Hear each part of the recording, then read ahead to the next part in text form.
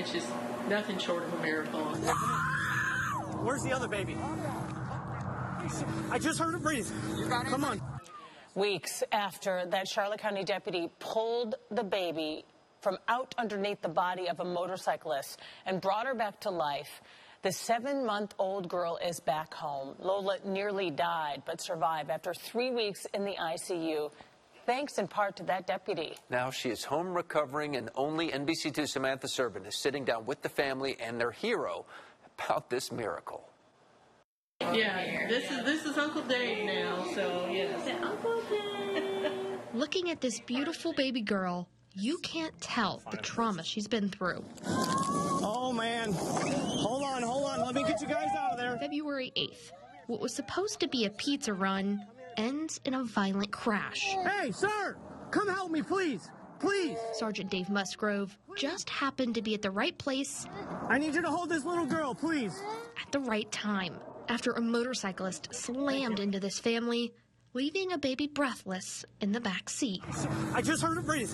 Come on. Had the 20-year veteran of the force not been close enough to perform roadside CPR, had he not been there and did what he did, we wouldn't have our baby. little Lola, despite a brain injury and broken arm, is out of the ICU, back in the comfort of her own home today. I thought we were going to be there at least a month, and then at the 2.5 weeks, they're like, no, she's so good, she can go home. I said, okay, I guess.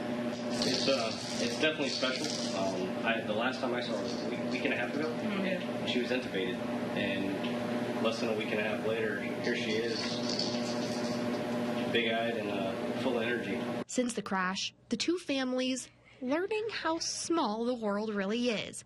Mom Kaylee and Sergeant Musgrove share a birthday in May. His grandma is also named Lola. And perhaps most bizarre of all, little Lola's grandma is friends with Dave's mom.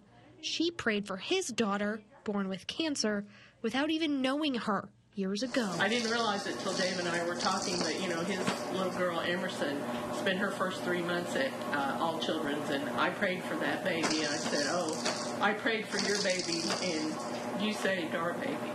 Turning 7 months old this week, playing with her toys, doctors hope Lola will continue progressing and make a full recovery. I'm local in Inglewood East. Samantha Serban, NBC2.